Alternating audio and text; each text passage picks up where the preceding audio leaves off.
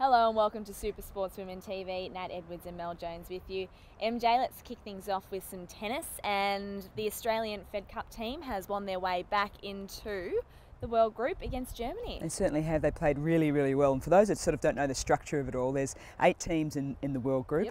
Yep. The top 4 go through to the semi-finals. The bottom 4 then have to play off against the top 4 of the World Group 2. So that's where Australia now comes up, and we're playing Germany. It's great because we actually got knocked out of that World Group a little while ago, so it's good to be back in there for next year. And the Germans really had a formidable team. They've got 4 players who are in the top 25 in the world. Of course, Sabina Lisicki, one of the top-ranked Germans, was rested with an ankle injury, but the likes of Kerber, Georges and Petkovic were a pretty tough opponents. It certainly was, and they had the choice of picking their surface as well, yep. Being from the top group. So they picked it in clay in Stuttgart, so they had all those things in their favour, but the dominance of Stosur was absolutely brilliant, winning those first 2 games. Oh, she was in great form. Her serve definitely going in. Yamila Gardizova as well, beating Julia Georges in straight set 6-4, 6-4 was also another fantastic effort. It certainly was. It was a great result, and we're just hoping that they can continue that next year. Exactly. Alrighty, and on to some VWFL, so the Victorian Football Women's League started over the weekend. The Premier Division kicked off as well, and it was sort of headlined by the grand final replay between the Spurs and the Falcons. And it wasn't as big a thumping as the Spurs inflicted on Darebin last year, but it was still a pretty dominant win. And I suppose a lot of questions then sort of stemmed to Darebin's, long-running wins with Peter Searle as their head coach, who has now left and coaching in the VFL.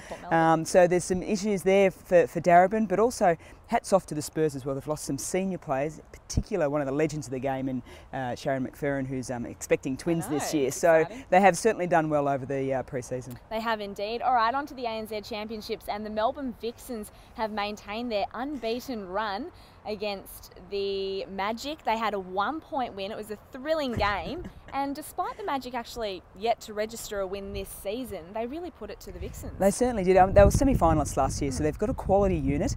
They just have been really unlucky in a couple of their games so far, but really hats off again to the Vixens. Tegan Caldwell, with 35 seconds to go, levelled the score at 39, and then with 17 seconds to go was just cool under the pressure and slotted that net in for the win.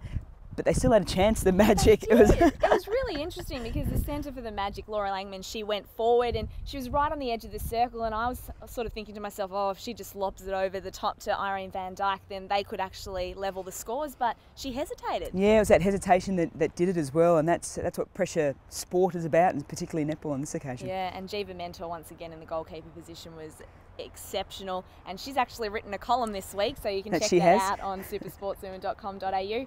And we've also got an exclusive one-on-one interview with Julie Corletto coming up tomorrow on Friday, so you'll have to stay tuned to SuperSportsWomen TV as well. I don't think they'll be giving out too many secrets on their success so far. Probably not, although we can try and ask. That's it.